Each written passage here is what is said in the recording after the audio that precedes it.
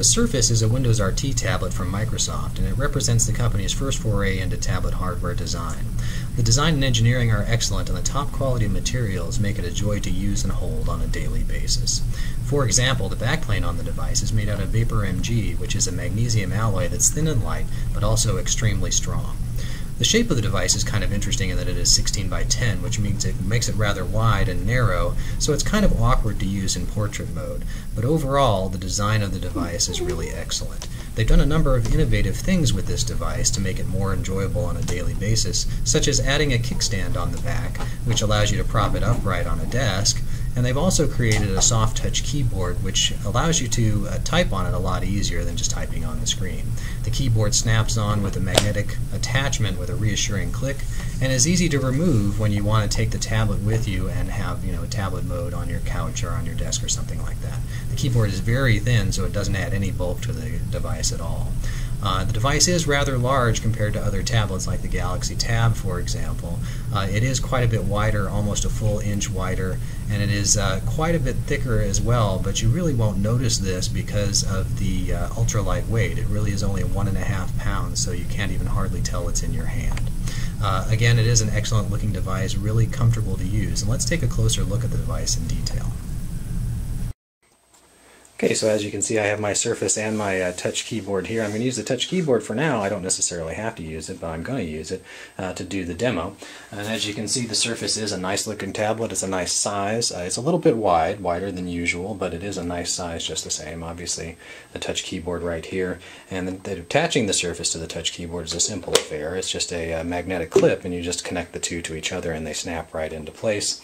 Then you pull the kickstand out, and you've got a nice little laptop design, which is fairly unique for a tablet, because I can use it for real work. I can use it for some real typing with this touch keyboard. Now, the keyboard is not necessarily as nice as a full-on tactile keyboard, but it is better than touching on the screen, and you can get a nice angle, view what you're doing without having the keyboard get in the way of what you're working on your screen. This is the standard lock screen on Windows, and you simply drag up to unlock it, and you can see I'm in a web browser right now. Now, if I want to go to the standard interface, I can tap on the Windows button on the screen there, or I can tap the Windows key on my keyboard, and then I see my standard Metro style UI. This has all of the applications that I've decided to put on the start bar. I get to choose what I put on the start bar. I don't just see everything. If I wanted to see all apps, I simply swipe from the bottom, tap on all apps, and then I've got a list of all of the applications that are installed on my machine. But realistically, most of the time you're just going to customize your Metro interface here, your start interface, to have the applications that you want. Now you notice I have lots of tiles on here, and some of them are live and scrolling through. That's what they call live tiles, and it's very nice because it tells you what the most recent information about a particular app or information pulled down by a particular app is. I've got my mail scrolling over here, the weather and those sorts of things, which is very nice. As you can see, the interface is very, very fluid, very responsive. It's very nice to use, really a pleasure to use, actually. If I want to get into a particular application, I simply tap on its icon and it opens right up. You can see this application was already open. And if I want to go back to a previous application, I simply drag from the left and it will roll through my prior applications. Now, one of the nice things also about Windows 8 is that I can run multiple applications at the same time. It is a true multitasking operating system, even on the RT version. And if I scroll out to the right with a prior application and then push it back to the left, I can see all my current open applications and then switch really quickly to an individual one. So here I'm back to my Twitter client, for example. Another thing that I really enjoy about Windows RT is the ability to split the screen into two applications. So, for example, this is my Twitter app, and if I want to keep track of this all the time, no matter what I'm doing, I simply drag down from the top to make it small, then pull it over here to the right, and it fills out a single column on the right-hand side. Next, if I want to get back to my web browser, I can either drag from the left to see prior apps, or I can scroll over here and tap on Internet Explorer, and there you go. Internet Explorer comes right up. Now, one thing you'll notice, again, very responsive. Internet Explorer is incredibly fast, very easy to use, and very nice. And it is a full-featured web browser. I'm not sacrificing anything here like I am on most tablets. Things render properly. Everything simply just works, which is fantastic. When I'm done with an application, I simply drag down to the bottom.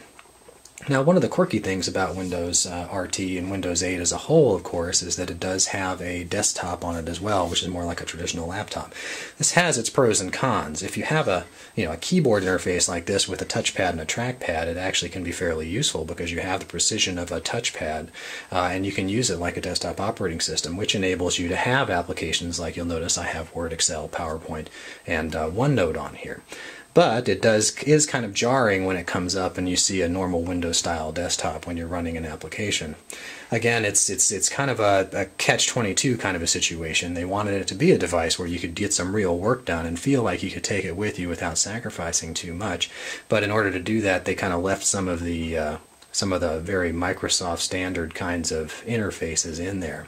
As you can see, Word's been revamped a bit for the interface by, the menus are a bit farther apart, which makes them a little easier to tap on if you want to tap on them.